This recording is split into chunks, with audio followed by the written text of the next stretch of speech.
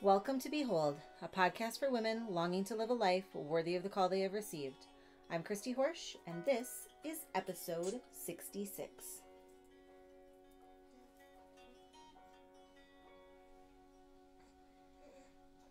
Hello, everyone. Welcome to episode 66 of the podcast. I am so grateful that you are here and joining me today. Today, we are going to talk about weight loss, but we are going to get started with a prayer. In the name of the Father, and of the Son, and of the Holy Spirit, amen. Come, Holy Spirit, come and fill our hearts and our minds, and help us to see you. Please grant us the wisdom to have eyes like you have, to see ourselves the way that you see us.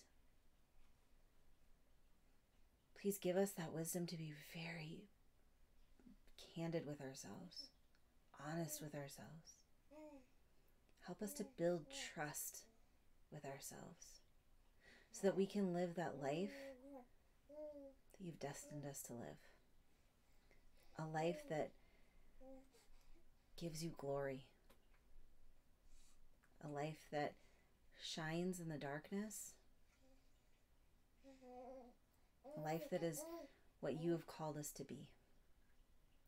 We ask this in Jesus' name. Amen. In the name of the Father, and the Son, and the Holy Spirit. Amen.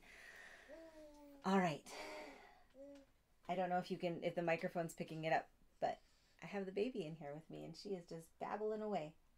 It's her podcast debut of speaking on the podcast. So if you can hear her, I hope you enjoy her sweet baby sounds. Anyway, today we are going to talk a little bit about weight loss, because I know that this is a topic that many of you are interested in. And even if you are not, many of the tips that I'm going to give you today can easily be transferred to your own goals. If you have a different goal or a dream that you're working towards, these are the kind of things that you need to move forward in weight loss or in any other goal. So Beckoned, which is the Behold monthly membership, does have a weight loss program. And this program is actually started as a standalone program. It wasn't part of the membership. It was just all on its own as a 60-day program. And it's a powerful program that's helped many women lose weight and keep that weight off. And I have added that program, or I'm adding to that program a little bit. I'm updating it a little bit, freshening some of it up, and it is going to be releasing again in Beckoned this October. And we're going to be doing a fun challenge with it. It's going to be really great. So if you are hoping that in this last part of the year to lose a little bit of weight, I would love to help you with that. This is the program that I used, and I lost over 100 pounds using these methods. I did have another baby this summer, so I'm losing weight again, but it's been so different this time because I've had these tools right from the start. And so it's just been a much easier journey this way. And I'd like to take you on that journey with me. So I hope that you will join Beckoned, that we can do this together. So I have done an episode on weight loss previously, and there was a little workshop on weight loss on the Behold site as well. But I wanted to do this episode because there are just so many layers to our weight loss journeys. And one of the things that is so important as we learn to lose the weight for the last time is honesty and trust. Now, you might think that you are honest with yourself, but I would really challenge you on that. When you think about your weight loss, what is it that you're telling yourself? Maybe you're telling yourself, I can't do this. I'm not strong enough. I don't have the willpower. I love food too much to change the way I eat. I'm not worth the effort. Nothing will work for me. If these kind of thoughts sound familiar, then you're not being honest with yourself. Our brain repeats these thoughts so often that we really do believe that they're true, but they aren't.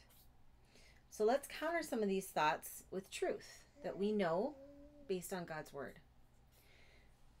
When we think that thought, I can't do this, or I'm not strong enough, we have to remember that we can do all things with things through God who strengthens us.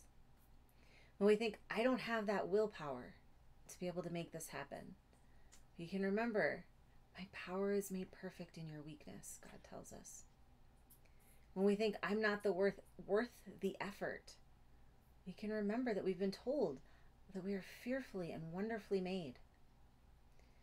When we think nothing will work for me, we can remember that God said his grace is sufficient. And when we think I love food too much to change the way I eat, we can remember that in the commandments we're told that you shall love the Lord with all your heart and mind and soul, and that we want our relationship with food to be rightly ordered. We want to love the Lord more than food. So we don't love food too much to stop. We're just getting to the point where we want to rightly order food in our life. This is another area that we need to be boldly honest with ourselves. When it comes to weight loss, we have to ask ourselves, has food become an idol for me? It's really easy to let this happen. And the Lord warns us about it in Philippians 3:19. He says, their God is their stomach. Their glory is in their shame. Their minds are occupied with earthly things. Whoa, if that is a tough verse to swallow, like literally, honestly, if we're looking honestly, does this resonate with you? Is your stomach your God? Do your urges for food control you? Is your mind constantly occupied with food? And if you answered yes to any of these, it is time to get really honest with yourself about your relationship with food and about how the Lord is calling you in this relationship. The Lord designed our bodies. He designed us to eat and drink. So there's nothing wrong with eating and drinking. It's necessary for our survival. He also made it pleasurable so that we can enjoy eating. But it isn't meant to take the place of the Lord. When we have a bad day, do we turn to him or do we turn to the pantry? When we want to celebrate, do we sing his praises or do we only feast? When we're exhausted, do we rest in the Lord or in a bag of chips? It's time to be completely honest, because without honesty, we won't recognize the root of the problem. And in my experience of coaching women through their weight loss, the root of the problem is rarely the food. Besides learning how to be honest with ourselves, we also need to learn to trust ourselves. We need to be able to trust that we are going to be women of integrity and do what we say we will do. This means when we make a plan for our weight loss, we're going to follow through. If we can't trust ourselves to follow through, we're going to be in a situation where we have to white knuckle it. And that's going to happen more and more often, because then we're going to stop planning and stop caring for ourselves. This means we have to trust that we have our own back, that we will take care of ourselves, that we will set ourselves up for success. We need to be able to trust ourselves, to be honest, to think true thoughts, to help us see where we need to change. Then trust ourselves to follow through and actually do something about it. To do this, we need to trust God. We need to believe that he is who he says he is, and that if he inspires a dream to lose the weight, he will see it to fruition. We need to trust that we can lean on him and that he wants us to care for our body. Our body is a temple of the Holy Spirit. He wants it well cared for. But how do we learn how to do this? How do we learn to be completely honest, to trust ourselves and to the Lord, to be trustworthy? And I think the answer might surprise you. We learn to be honest, to trust, to be trustworthy by learning to love ourselves. Many of us speak in a very degrading voice in our head. We beat ourselves up. We think thoughts about ourselves which we wouldn't dream of saying to someone else. We need to learn how to speak in our mind as if we were speaking to a child who is so very loved. Because you are so very loved by our Creator and Lord.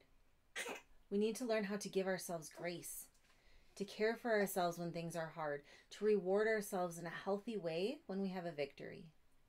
We need to love ourselves so we can care for ourselves in a way that is fitting of being a beloved daughter to the King. So come and join us in Beckoned.